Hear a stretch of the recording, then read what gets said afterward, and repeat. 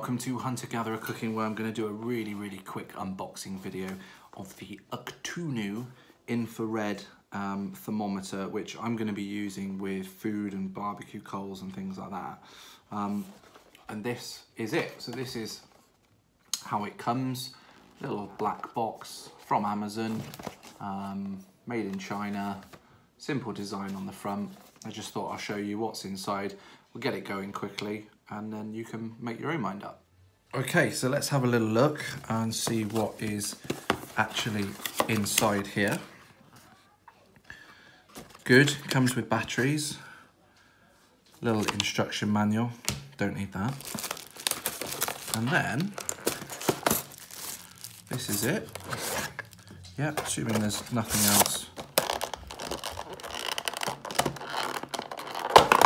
in there. And this is it. Feels quite light, a little bit plasticky, but I guess that's okay. Yeah, so that's where the batteries go. Okay, so that one goes in there. That one goes in there. Oh, we've got some lights, so that's pretty good. Let's assume I'm a typical guy and I don't need the instructions. Let's just pull the trigger. 23.2. So I don't know if you can see the mat here. Yeah, you can see that. If I hold the thing, let's put it on.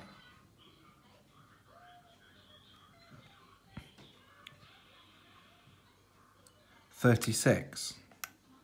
If we take a cup, quick reading, 22. Did feel a little bit colder. What I've got here has got my I've got my little tiny print shop camping mug here, which I've just put some hot squash into. Let's give that a go. 40.6. 41. Yeah, that's cooled down actually, to be fair. Don't know. Anyway, so there is method in the madness to actually getting one of these, because I want to know how hot coals are sometimes. You know, we always think they're hot, but the plan is to actually find out exactly how hot it goes up to. It's got a range of -50 to +800 degrees centigrade, so that should cover it all. I'm gonna have a little look at the instructions and settings and things and see exactly what it does, but that's what's in the box. The next videos that you'll see, including this one, will be me using it. You're bound to see me using it in different videos, so hope this has been helpful. At least you can see what you're going to get before you buy it. If you're new to the channel, hit that subscribe button and I will see you soon.